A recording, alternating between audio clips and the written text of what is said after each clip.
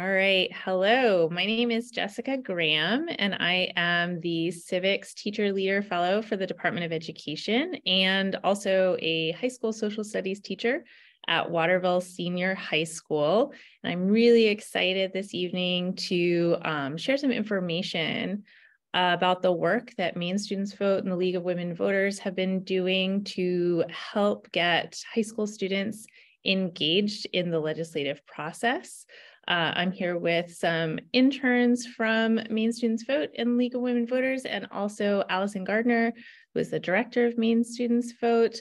I have done work like this in my classroom, and my students found it invaluable and have translated some of that work into longer term projects that they're just finishing up now. And I know they're feeling really excited because they have authentic work that they can share with their elected officials now, and they're feeling pretty proud of themselves. So I'm eager to have other folks give this a try in their classroom and get some ideas and some resources and help their students do some authentic work out in the community. All right, so I'll pass it over to you guys.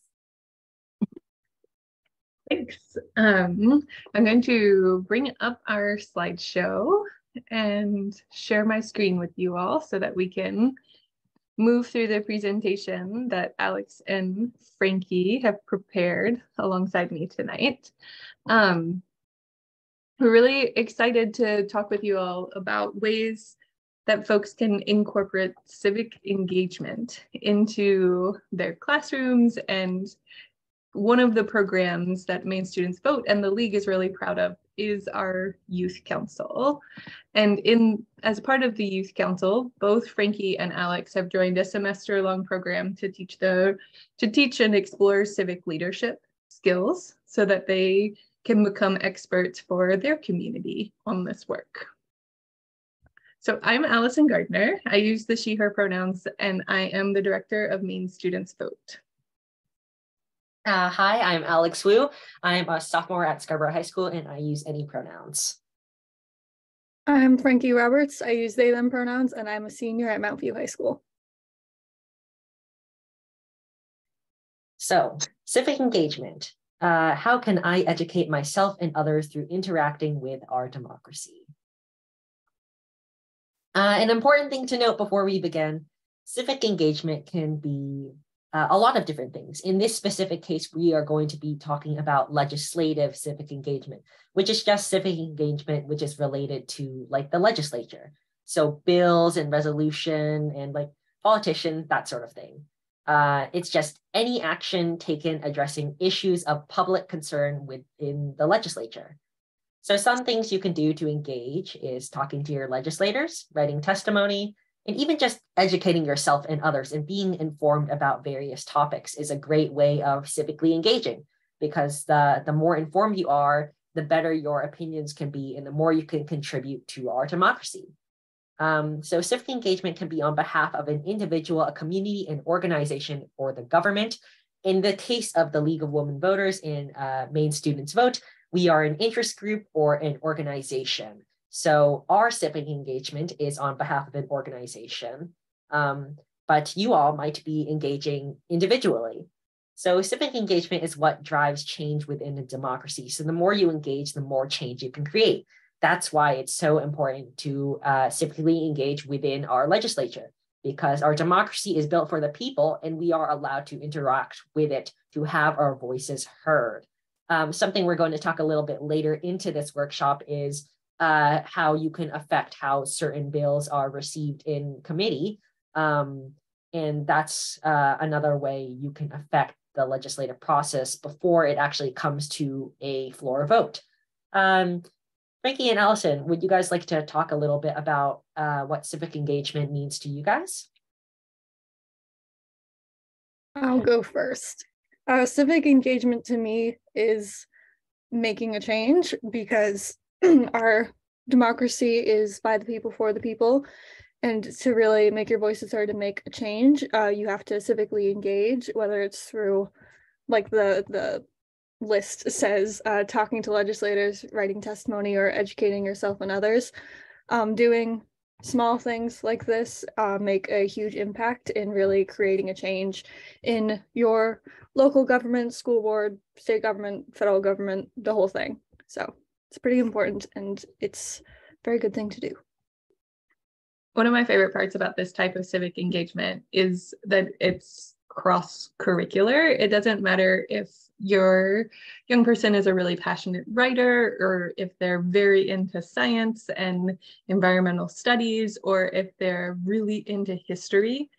Because our legislative session is a citizen-led legislature, and our session is so long, there's over 2,000 bills that have been proposed. So there's a bill that will highlight anyone's interests. And one of the key components of the work that we do is that we're a nonpartisan nonprofit. So we'll never back a certain political party, and we'll work on issues based on what our membership or what the youth council decides to work on. And civic engagement, while it can look like anything from volunteering in your community to getting out and being involved and making an impact, we're really excited tonight to talk to you a bit more about what writing testimony and this type of civic engagement can look like. So first of all, what is testimony? Testimony is just formal or written speech that basically just tells legislators of public opinion on a certain topic or bill. So because we have such a citizen-led legislature, it's much more accessible to the public to be able to write testimony, to be able to speak to our legislators, like Allison was talking about, especially in Maine, because we have such a small legislature and our legislators don't gain much power by being legislators in Maine. They are very accessible people, and you can reach out to them and stake your claim in the legislation just by informing them of your voice. Testimony is how members of interest groups, or we as the public, are able to further our goals within the legislature without being directly involved in the legislative process.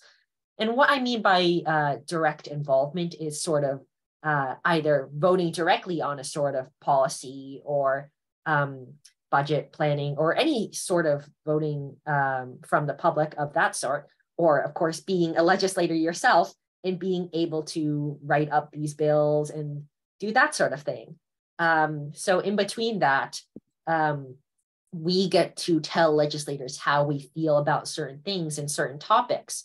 And although we aren't directly sponsoring or writing these bills or resolutions or voting on them, we can still affect the decisions that our legislators make because they are meant to represent us.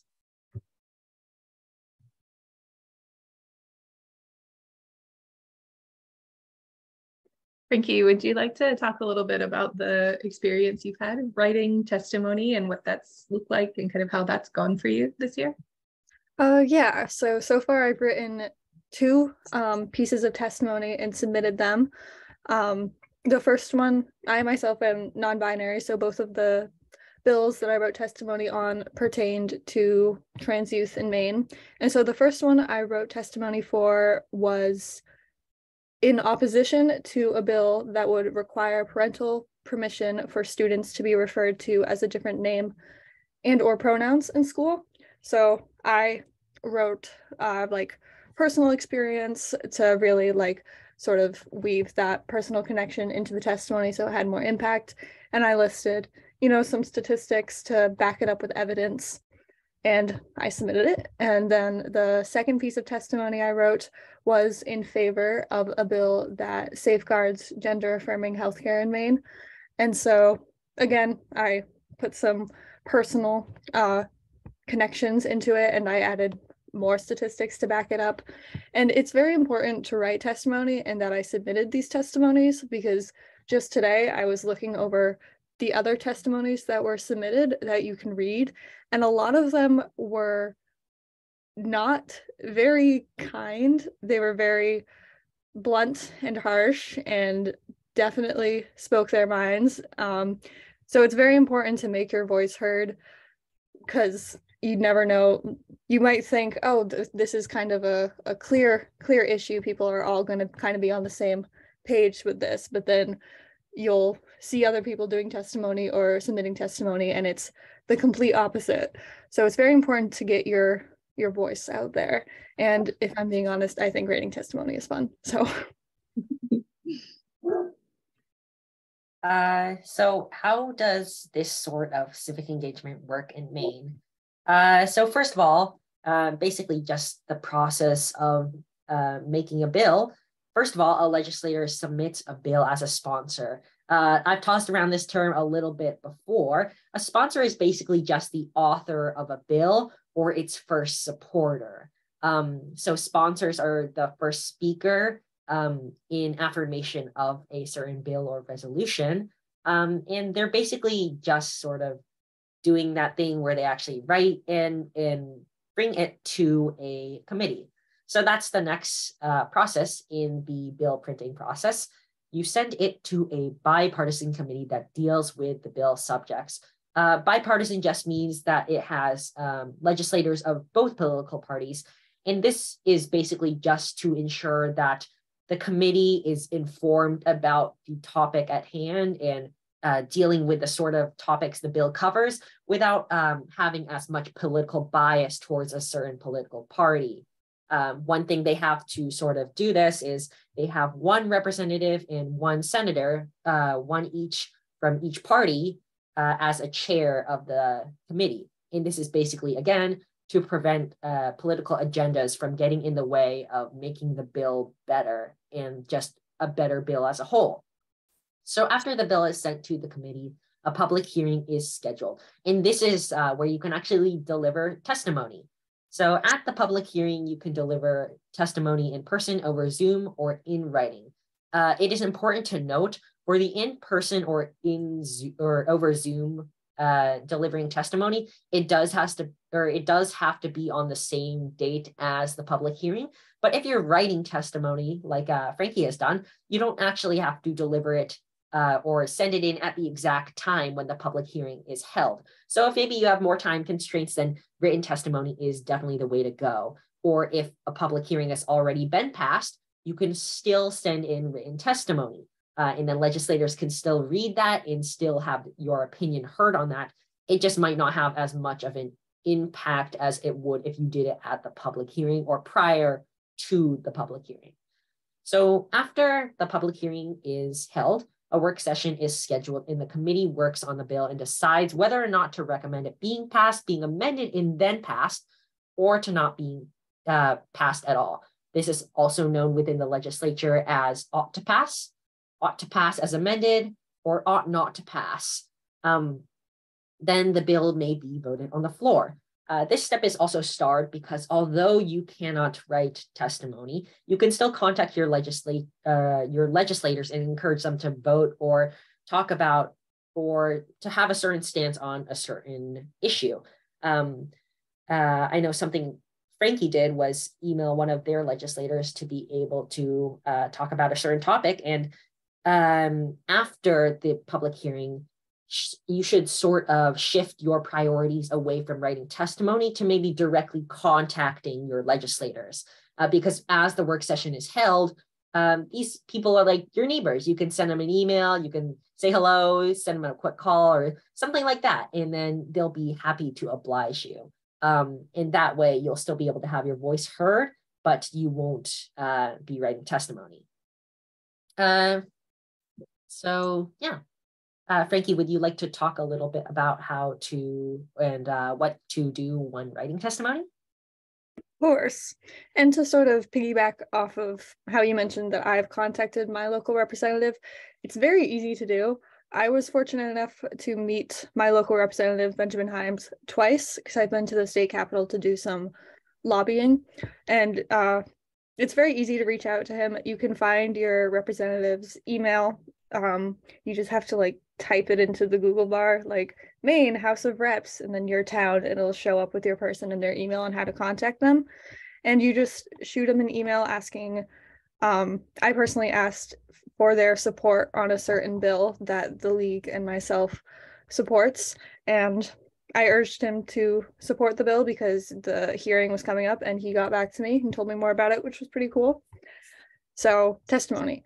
You begin with, or can we pull up the testimony template?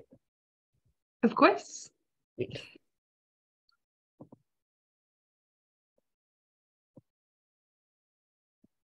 All right, so first you write who it's to, which would be the chairs of, somebody give me the word here, the committees. Mm-hmm. Yes, okay. So chairs of the committees, and you'll know what committee your bill falls under when we go over how to actually find your bill in a couple of minutes. So you write the chairs of the committees, the date of the public hearing, not the date that you're writing the testimony, and then what the bill title is. And so you'd open it with a polite good morning, and then you would say, my name is blank, I'm a resident of blank. In our case, since we're representing an organization, we would state that we're a member of the organization, what the organization is, how the testimony doesn't represent the organization's view as a whole, but only the view of the youth council. And then you would say what you are testifying, whether in opposition or in support, and then you would write the bill number. So not the bill title, the bill number. And then you put 2 to 3 paragraphs of why you want this bill to be supported or opposed. And like I said earlier, it's good to incorporate some sort of personal anecdotes, because I imagine when you write testimony for a bill, you're writing it for a bill that means a lot to you. So it's good to incorporate why the bill means something to you, how you're personally connected with it, and back it up with evidence if you can find evidence to support it. So it's always good to do that. And so 2 to 3 paragraphs about that, and then you close it out with a polite, thank you for the opportunity to testify. I'd be happy to answer any questions if you are comfortable answering any questions. And then you just end it there and you send it out.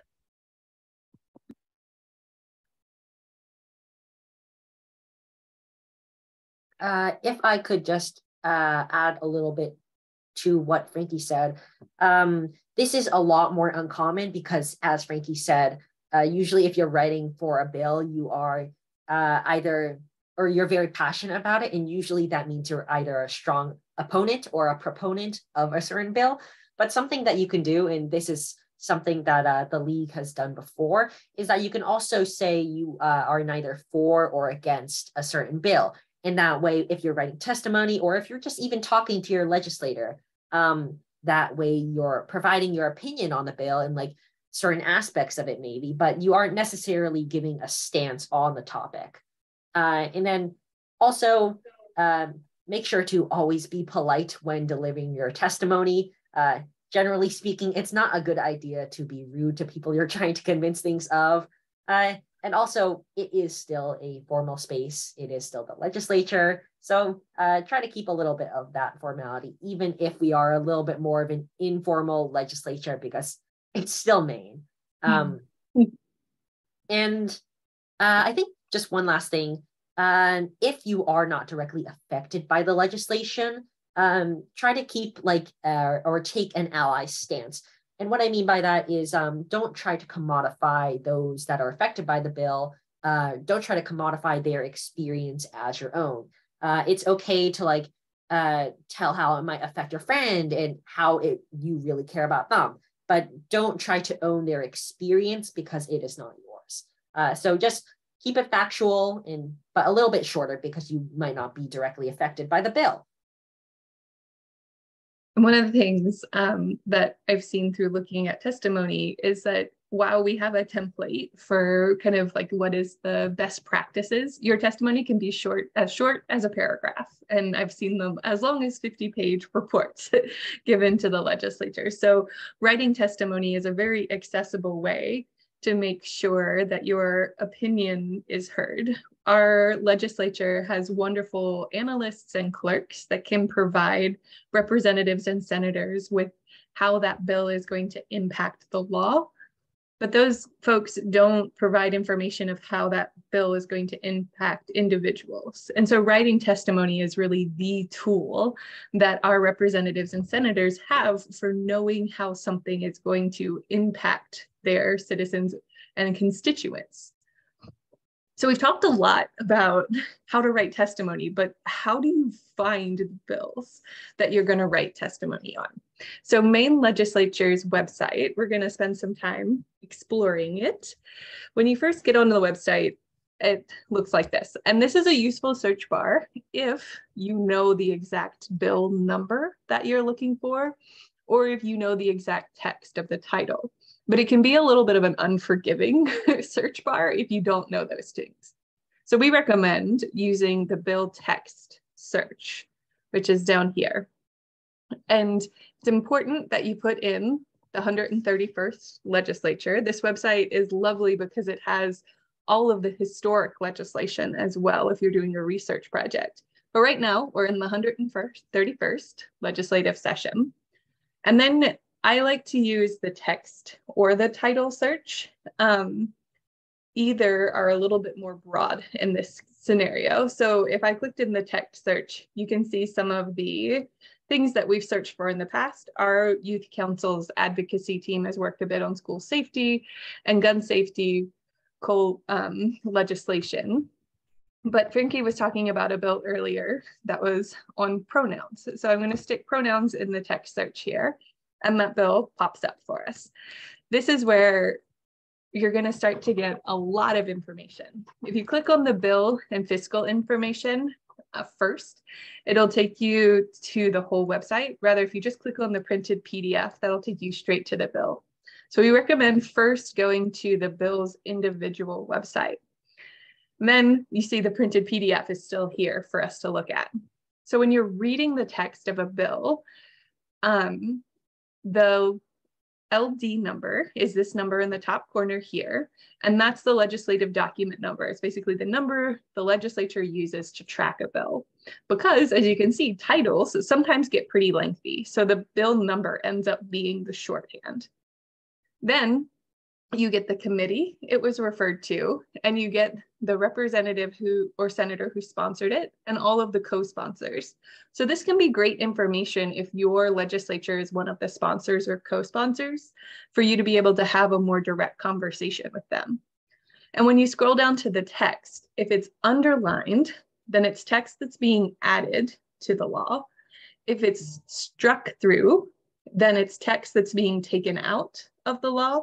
And if it is neither, then it is text that already exists in law, with the exception of this summary paragraph here. The summary paragraph is summarizing the bill. Going back to the bill's individual website, if you go, these tabs over here are full of great information. Status in committee is where it will first say which committee it's been reported to. So you see this committee says Judiciary, and that last one said Education and Cultural Affairs. So when that bill was first printed, they thought it was going to go to Education and Cultural Affairs, but then they realized that really it pertains more to what the Judiciary Committee worked on. So this website will be updated with the committee information that's most relevant. So if you're looking for the committee, head to the individual bill's website and go to status and committee. Here we can see which committee it was in. We can see when its public hearing was, what time, where the location was. And this is great information if you're going to head to Augusta to present your testimony in person.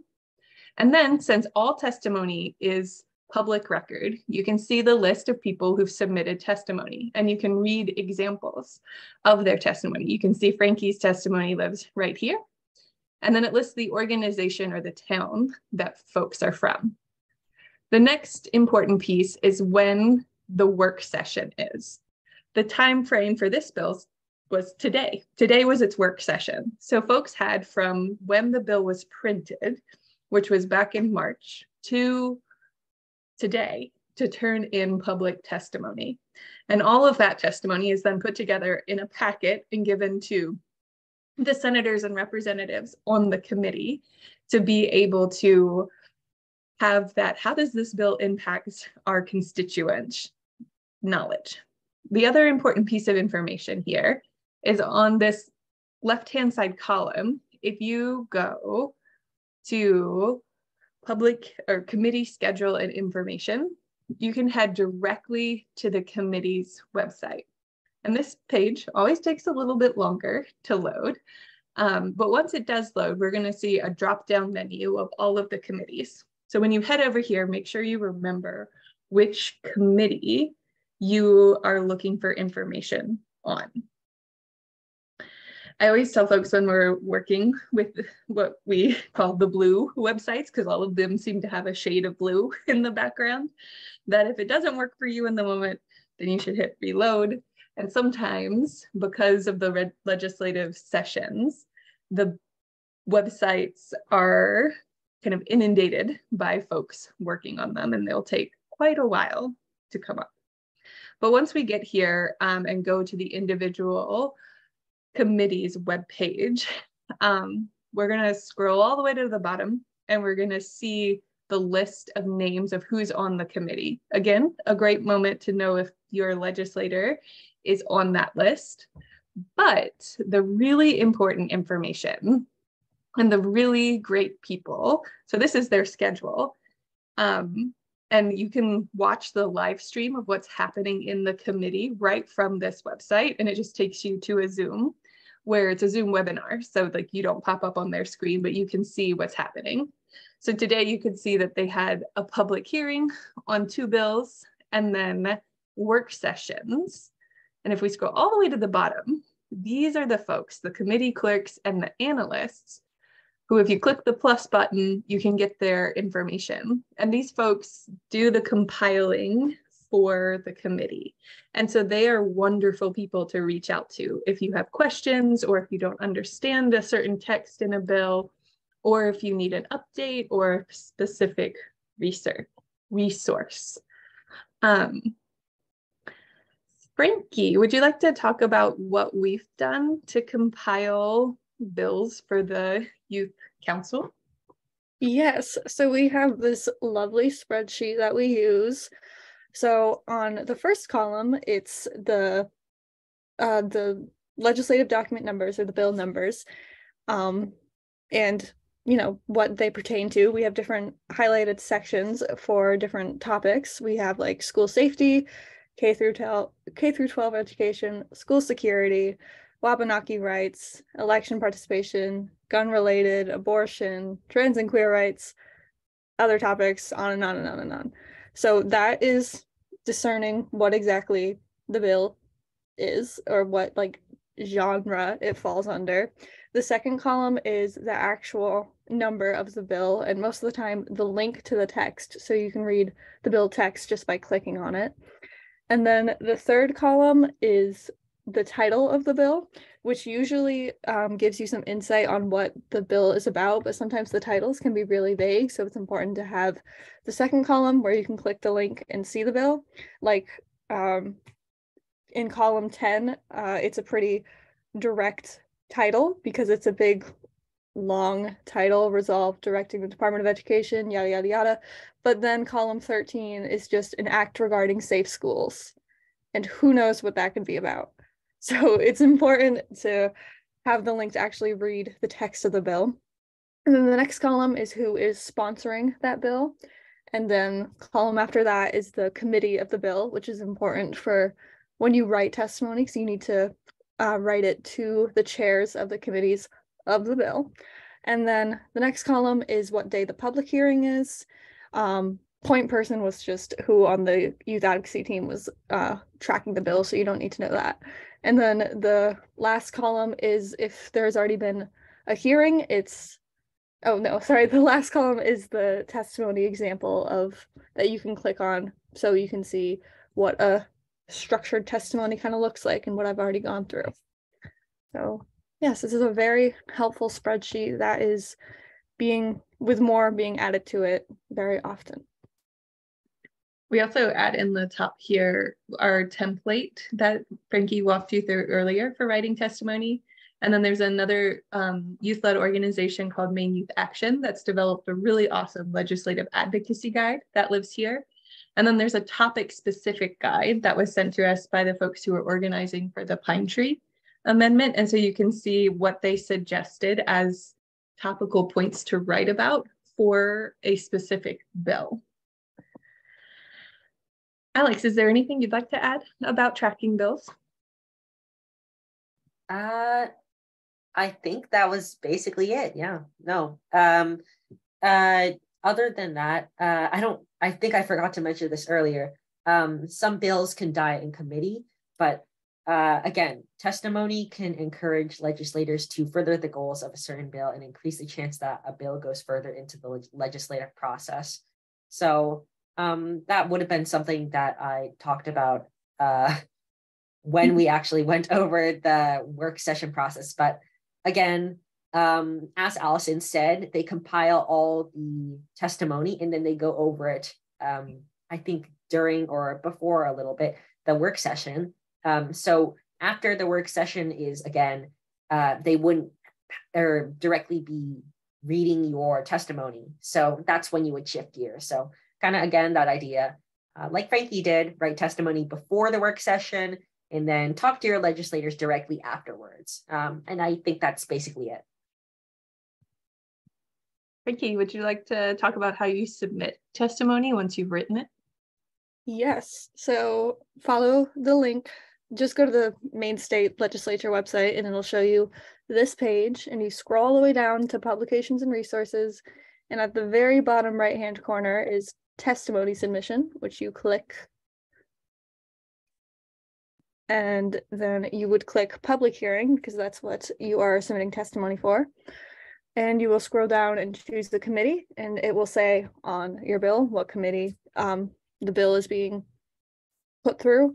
And then you choose a date, and it'll again say on the bill what date the public hearing is. So you'd click the proper date and you'd scroll down and you'd choose what bill is being discussed, because there's more than one bills having a hearing on different days. And so you'd click the right one, and then you'd scroll down, and you can either write your testimony on a separate Google Doc and then hit choose file and upload the file, or you can just copy and paste your testimony in the box down below.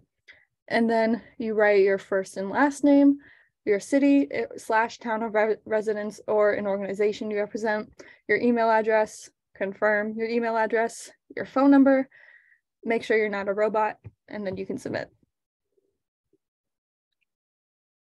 And if the public hearing date hasn't already passed, there's a little checkbox here where you can click to testify over Zoom. Zoom testifying is sometimes more accessible, but because the legislative session gets so busy, it can be a long wait to be able to know if you're going to testify over Zoom. And so sometimes it'll say the public hearing starts at 1, but say the House session has gone over because they were voting on bills, and it actually doesn't start till 2:45. And so you can be on that Zoom for a very long time waiting for it to start. And sometimes the clerk will come on and say, hi, we're a bit delayed, and we'll give you updates. But just know if you're going to testify in Zoom or if you're going in person, you need to allow yourself quite a bit of time to be there. What else would you like to add about testifying in person or over Zoom, Alex? So there are a couple ways of finding where you actually get to deliver testimony when you're actually delivering it vocally. So again, we're going to go back to this website a lot, but if you go back to Maine Legislature, and I think this was brought up earlier, we can just go to any bill. It's kind of arbitrary. It doesn't matter in this specific time, but if you go to committee info, I believe, status and committee. If you go to status and committee, if you're delivering over Zoom, like Allison talked before, when you have the written testimony submission, that's where you'd actually get the Zoom link. And that's why it's so important to put your real email, because the way it works is they send over the Zoom link for the public hearing to your email. That way you can actually join and deliver your testimony. So they're not just collecting your email for no reason. If you're doing it over Zoom, please put your real email, especially because if you don't, you will not get the Zoom link, and then you will not be able to deliver your testimony electronically. But if you're doing it in person, and you're going up to the State House in Augusta, then this will just tell you the room number, where it is. I'm sure that if you're a little bit lost, then there are definitely people around that are friendly enough to help you find your way around and just guide you to the room number. So again, you just find the committee that's working on the bill that you selected to write testimony on. And then for Zoom, you just check the box. Like we said before, check the box that you would like to deliver testimony over Zoom, and then you'll receive the Zoom meeting link over your email, assuming you put your actual email. And then when the public hearing starts on the committee can change the order of testimony. So make sure that you save at least a couple of hours, maybe even a whole work-ish day around the range of when the public hearing for your bill is scheduled, because the work session and the public hearings, all of the scheduling can sort of change alongside the needs of the committee and what they deem most important. So just make sure that you save a sort of time range around that, just to make sure that you could still deliver testimony. It is unfortunately a bit of a restriction on who can deliver testimony, because some people have to work during certain times, but it's just something you have to plan for. It also is not something that is exclusive to Zoom.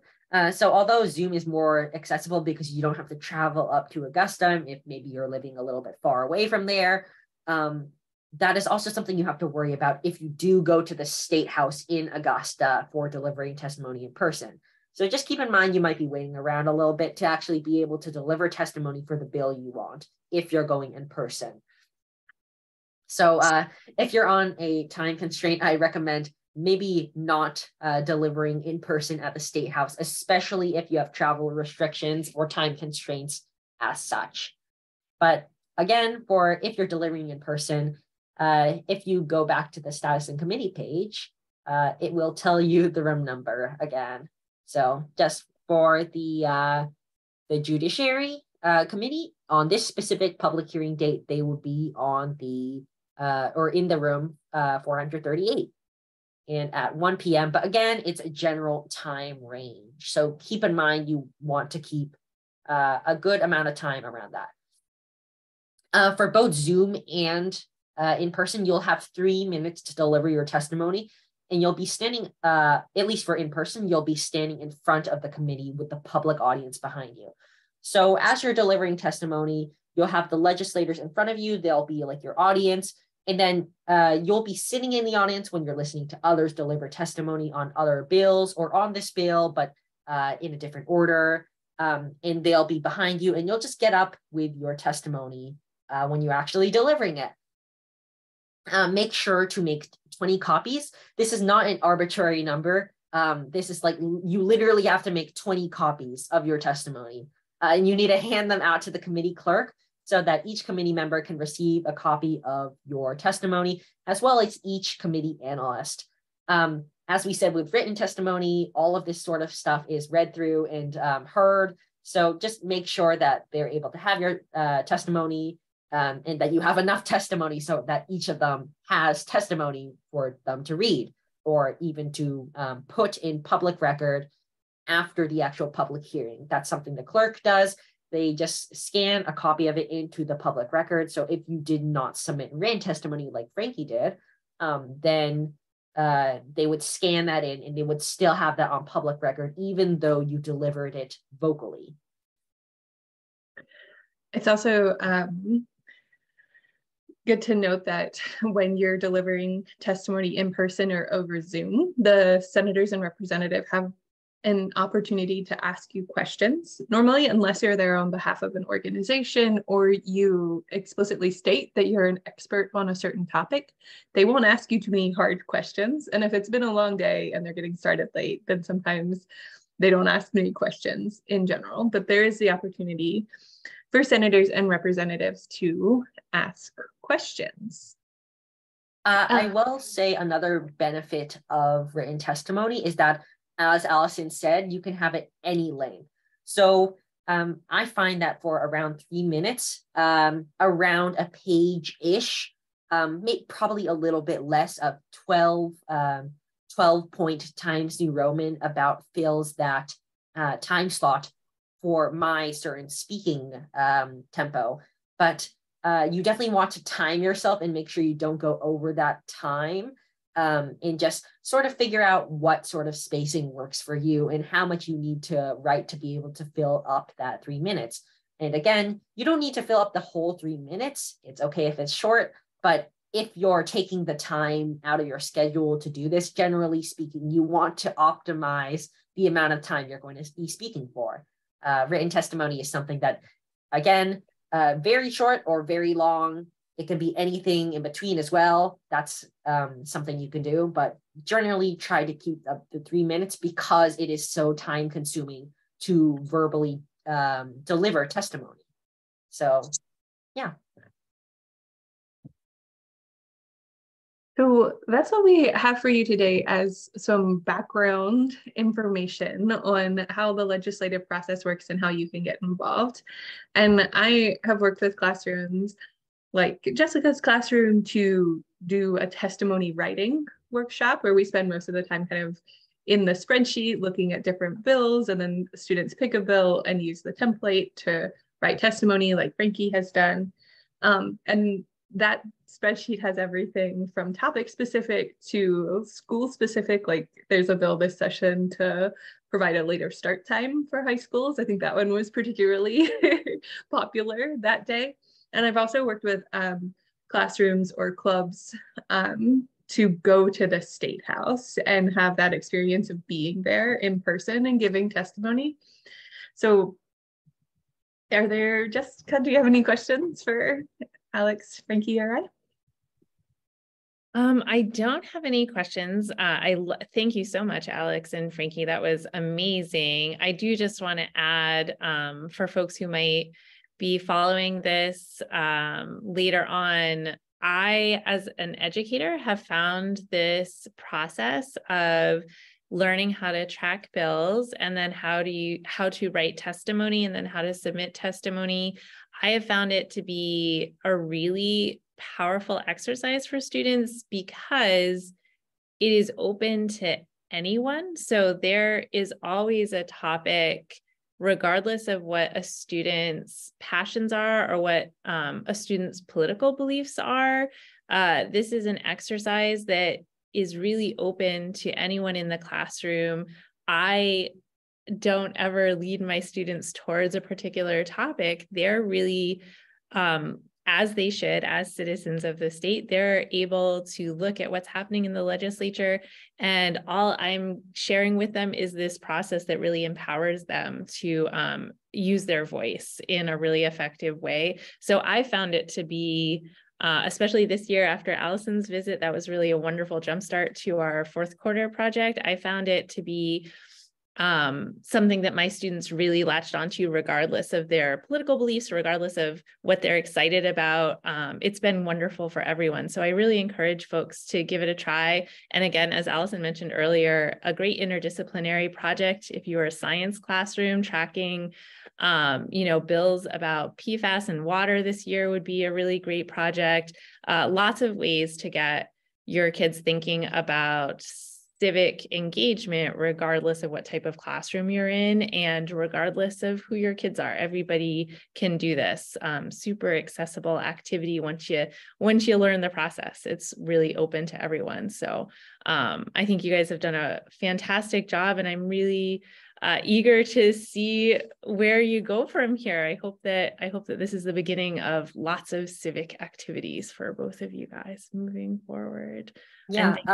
And one thing I'll just say before, because it sounds like we're wrapping up, because this is a recording, if anybody has any questions, feel free to send any of us a message about this sort of process on how you could sort of integrate that into your curriculum, or how this sort of process works more in depth. And if you want access to those resources, feel free to reach out to Allison or to leave a comment down below, and we'll try to respond to stuff when we can. Again, we're very accessible, like the legislature. Feel free to ask us any questions whatsoever, and we would be happy to oblige you. So wonderful. Big shout out to Alex for making the presentation. It was wonderfully done. And also I do want to have a little plug. I know Allison has a a great civics learning newsletter that comes out monthly. I've been posting it in our weekly civic learning newsletter that goes out to educators. So I will continue to plug that in my information, and we'll get a link to that on our civic learning website that we'll be making soon. So yeah, so wonderful, wonderful resources. Thank you so, so much.